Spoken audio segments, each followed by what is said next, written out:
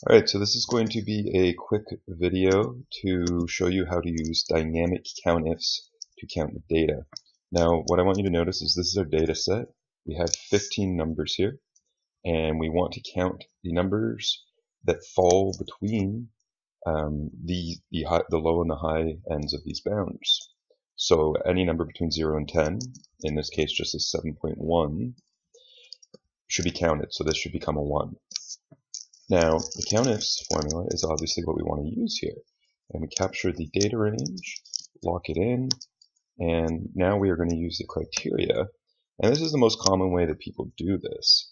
They'll say anything that's greater than the lower bound, which is 0, and that's in quotation marks.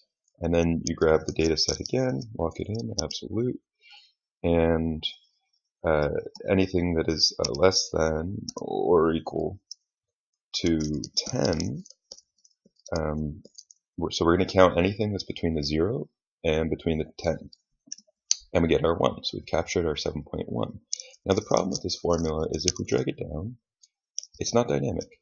You'd have to go in and you'd have to change this one manually to 30, and you'd have to change this one to 20, and you'd have to do it again for each one. And that is clearly not what we want to do. In Excel, we never want to hard code.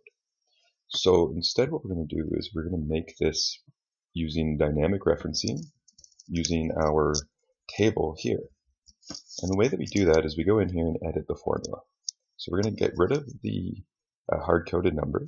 We're going to use the AND symbol, and we're going to take the low, and we're going to go back, and we're going to get rid of the 10, and use the AND again.